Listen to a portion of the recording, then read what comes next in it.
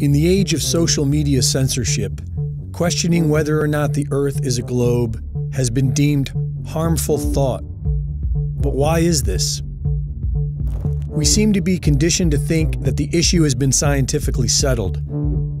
But this is not the case. Our most popular scientists recognize that the geocentric model, where the Earth is at the center of the universe, is observably accurate.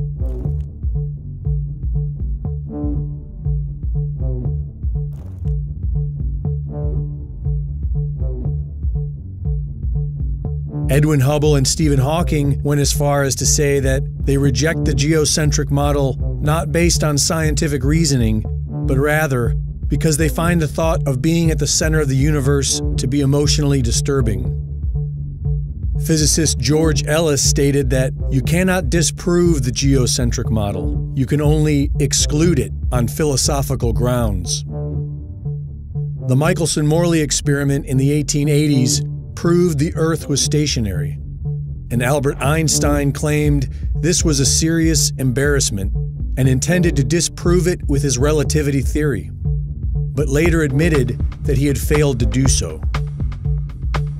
We are conditioned to think that the heliocentric model is scientifically superior to the geocentric model, but when we apply scientific reasoning, we discover that this is not true.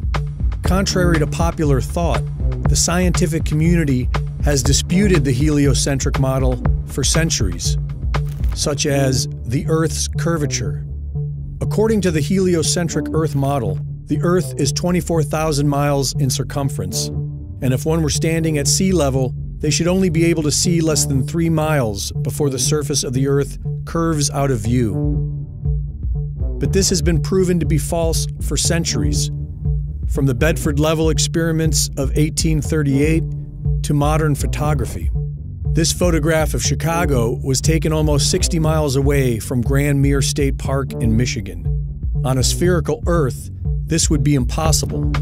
Using the Pythagorean theorem and the current dimensions of the Earth, the top of the tallest skyscraper should be 900 feet below the observable horizon. Local news explained this anomaly by claiming the image was a mirage. And what you're seeing here is a mirage. We typically would not be able to see this from the Lake Michigan shore. We talked about this last night.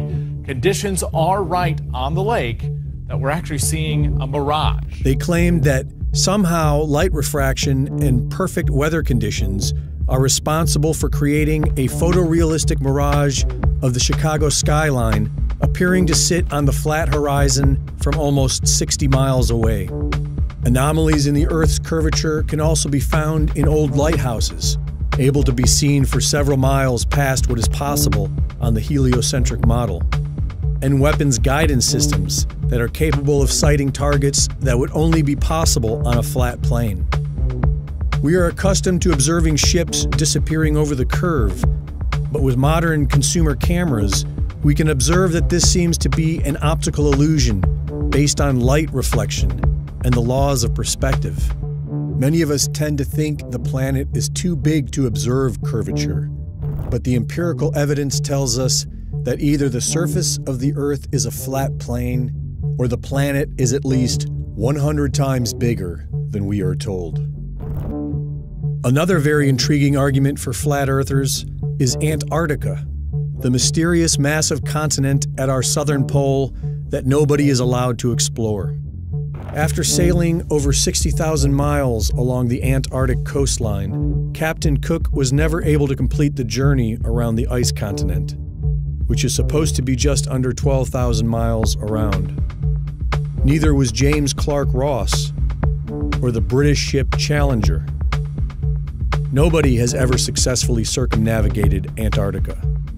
Many so-called flat earthers claim that these attempts failed because Antarctica is actually a massive ice barrier that surrounds the flat surface of the Earth. The azimuthal equidistant projection map, produced by the U.S. Geological Survey, has been used for centuries for the fact that all directions or azimuths are correct and all distances are at true scale. Studying this map, one can clearly see how man has been able to accurately circumnavigate the Earth on a flat plane model.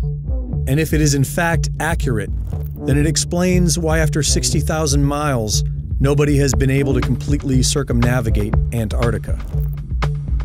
Interestingly, this is also the map used by the United Nations. Admiral Richard Byrd, Medal of Honor winner, youngest admiral in the history of the Navy, and recipient of 3 ticker tape parades in his honor, led 4 expeditions to Antarctica.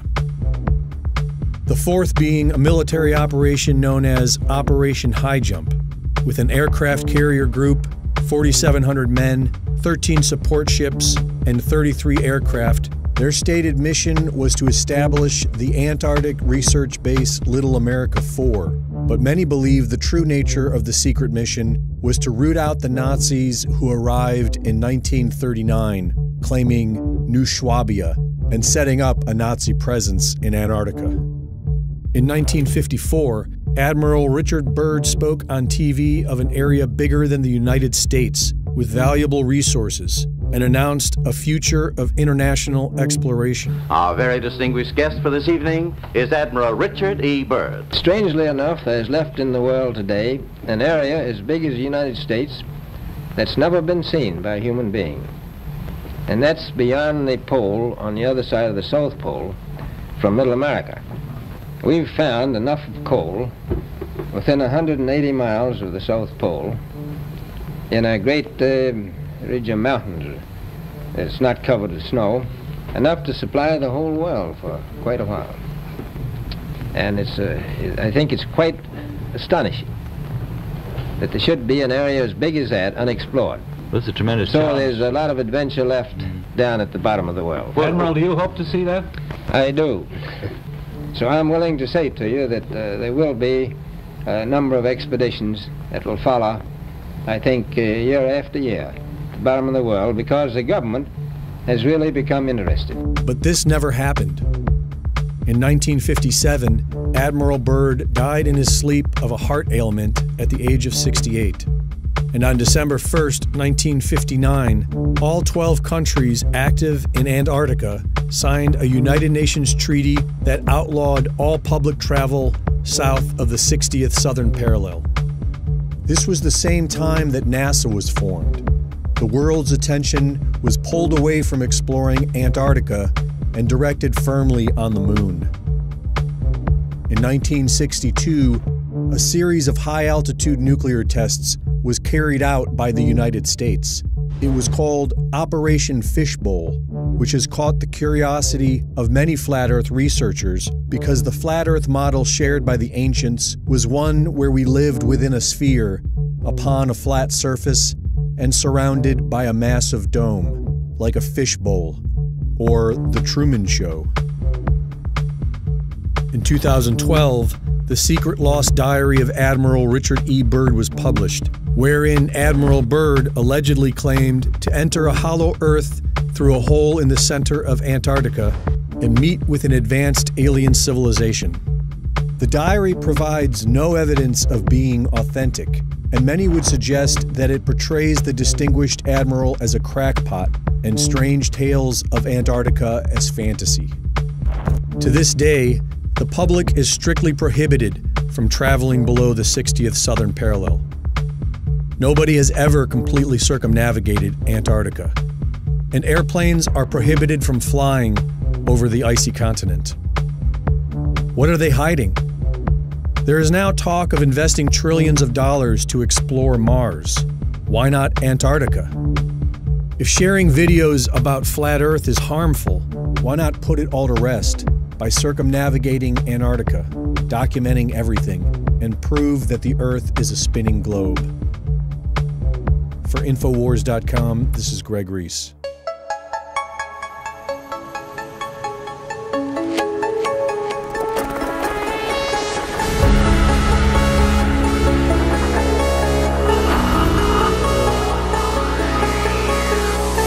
Infowars, tomorrow's news today.